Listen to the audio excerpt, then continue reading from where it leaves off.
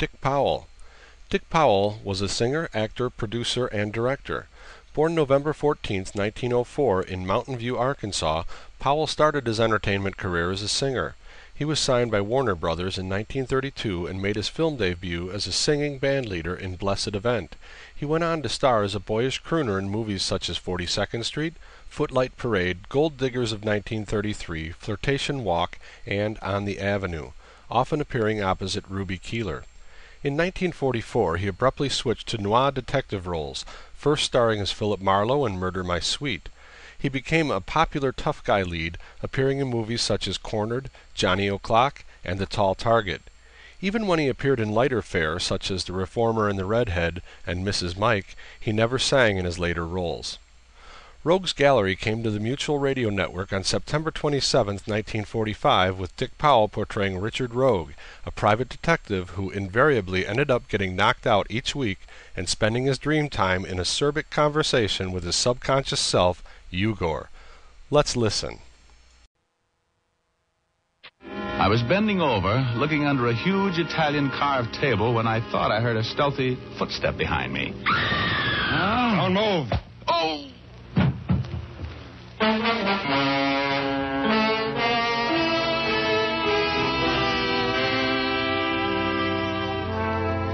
Oh, my ears were still full of that ringing scream Mrs. Burgess had let out as I caught that sock behind the ear and drifted gently through space toward cloud number 8 and my alter ego, Igor.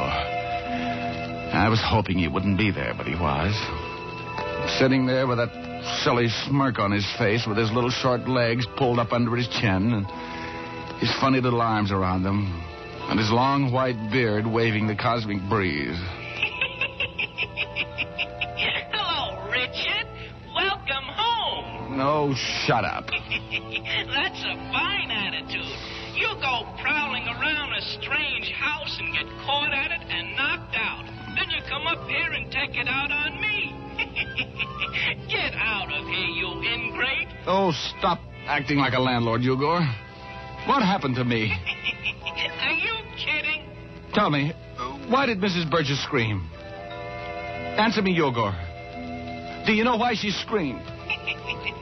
Sure. You going to tell me? No, find out for yourself.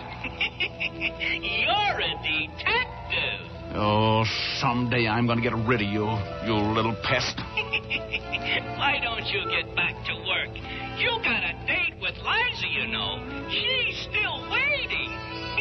Yeah, that's right. Well, here goes. From 1949 until 1953, Powell played the lead role in the NBC Radio Theater production Richard Diamond, Private Detective. His character in the 30-minute weekly was a likable private detective with a quick wit.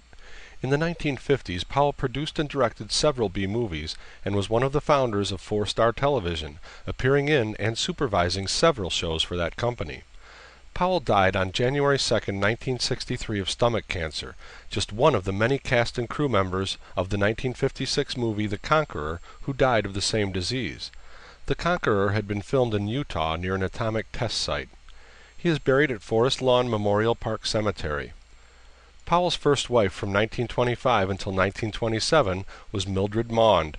His second wife from September 19, 1936 until 1944 was Joan Blondell, with whom he had 2 children, Ellen and Norman. His third wife from August 19, 1945 until his death was June Allison, with whom he had 2 children, Pamela, who was adopted, and Richard Jr. Information for this audio clip came from Wikipedia, the free encyclopedia, and your audio series descriptions moderator, Roger Hohenbrink. This audio clip is provided by the Old Time Radio Researchers Group, a group of volunteers dedicated to preserving radio's past. I'm your announcer, Doug Hopkinson.